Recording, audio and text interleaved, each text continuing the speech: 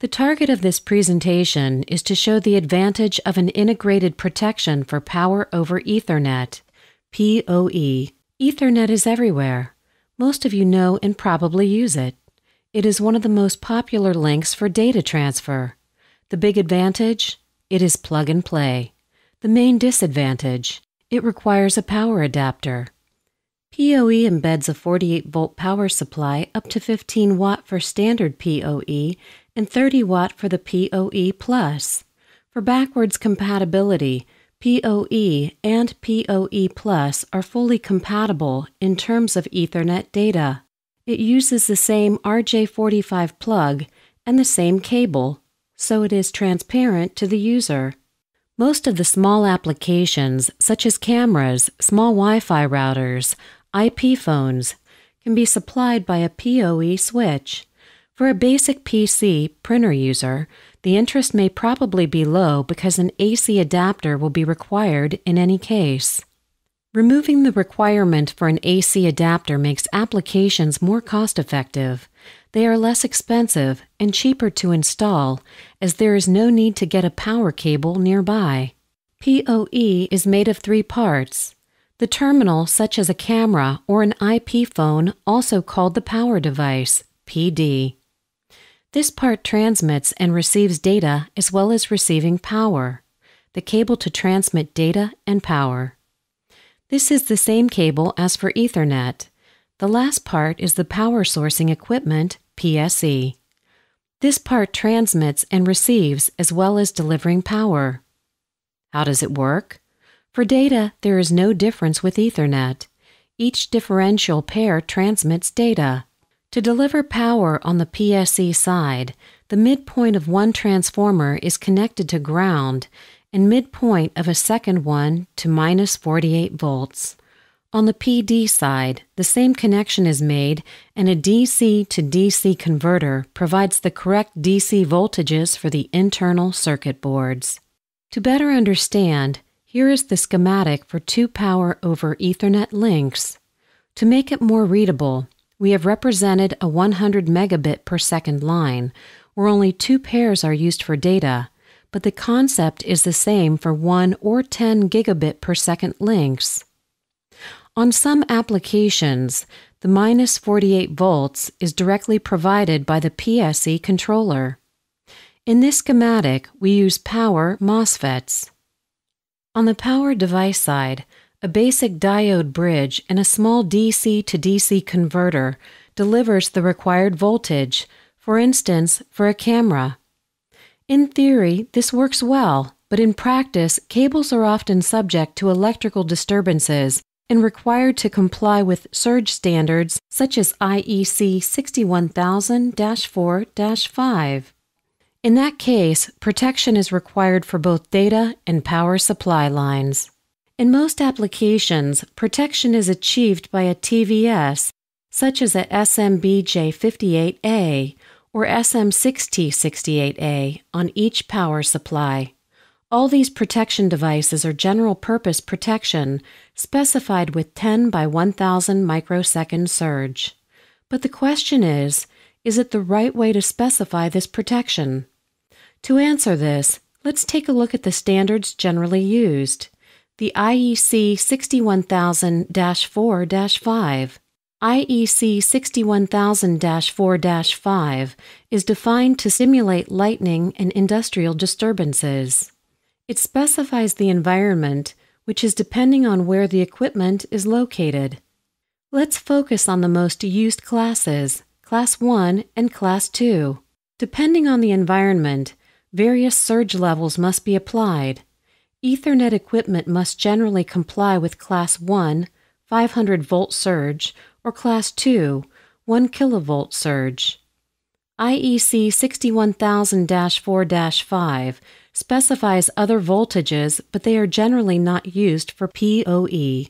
IEC 61000-4-5 defines 3 different surge impedances for the surge generator.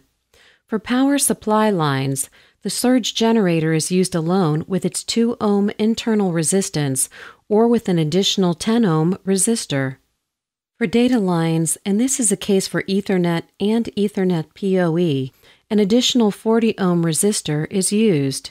This leads to a current of 12 or 24 amps. The IEC surge generator is a combination wave generator, which means the voltage waveform in open mode 1.2 by 50 microseconds is different from the current waveform in short circuit 8 by 20 microseconds.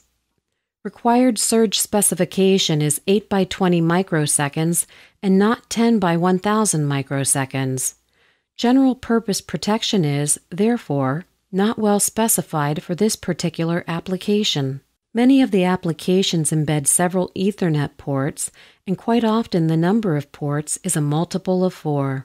All equipments embed one SMA or SMB device per connector. As the number of connectors is a multiple of 4, STMicroelectronics has implemented 4 protection devices and 4 capacitances in an SO8 package. As we are talking about DC lines, there is no specific recommendation for layout, so there is no issue to use an integrated solution. ST's PEP01-5841 or PEP01 has been designed and specified to meet IEC 61000-4-5 with 1 kilovolt, 24 amps, and a maximum clamping voltage, VCL, equal to 100 volts, which generally corresponds to the technology of the power source equipment controller or to those of the power MOSFETs. As routers and switches embed more and more lines per board, space saving is a key point.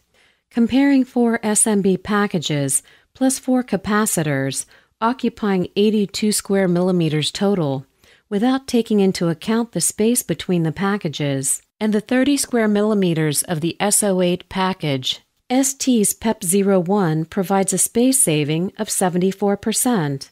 The SMB J58A is a general-purpose protection manufactured by several suppliers.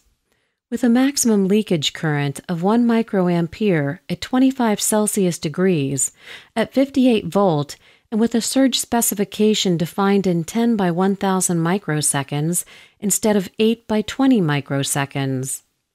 The PEP01 is defined according to telecom operating temperature range, which is up to plus 85 Celsius degrees, with a maximum leakage current of 1 microampere at 85 Celsius degrees and only 0.2 microampere at 25 Celsius degrees. This is 5 times lower than all our competitors. The PEP01 provides 2 big advantages regarding surge capability. First, it is rated with 24 amperes, 8 by 20 microsecond surge to comply with IEC 61000-4-5 1 kilovolt. Second, the maximum clamping voltage is 100 volts to be compatible with PoE controller technology or 100-volt power MOSFETs. We also specify the dynamic resistance, RD, to calculate the maximum clamping voltage, VCL, whatever the surge current is, with a formula given in the datasheet.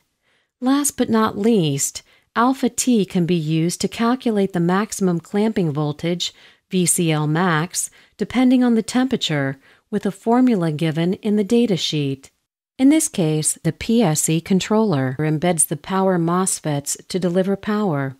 The PEP01 is used to protect the PSE controller. On this schematic, the PSE controller does not embed power MOSFETs. It is required to add them externally. The PEP01 is used to protect the 4 MOSFETs. The PEP01 is used to protect, according to IEC 61000-4-5, up to 1 kilovolt.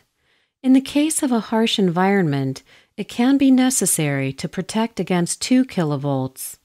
The use of discrete devices, such as SMBJ58A series, imposes to pair up 2 devices in parallel or to use one SMCJ58A per PoE power supply. One of the advantages of the integrated protection is the possibility to increase the surge capability without pairing up the protection because the 4 cells have the same characteristics. Then, paralleling 2 cells is possible with a 50% sharing of the current in each TVS.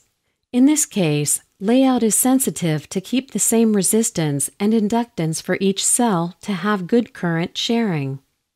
This achieves a protection according to IEC 61000-4-5 at 2 kilovolts under 42 ohms.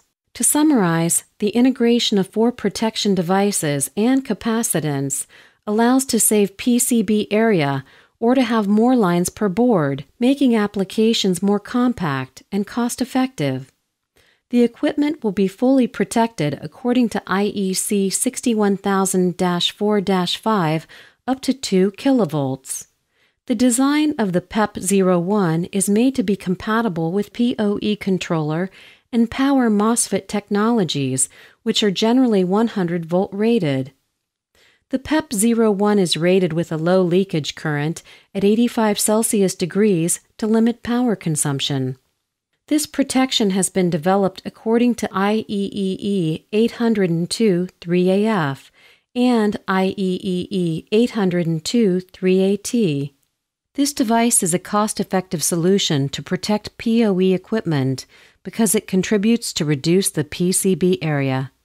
The PEP01 is correctly specified according to IEC 61000-4-5 to avoid field return and is more cost-effective than using 4 SMBJ58A devices.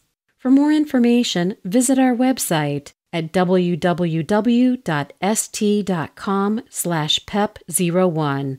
Thank you for your attention.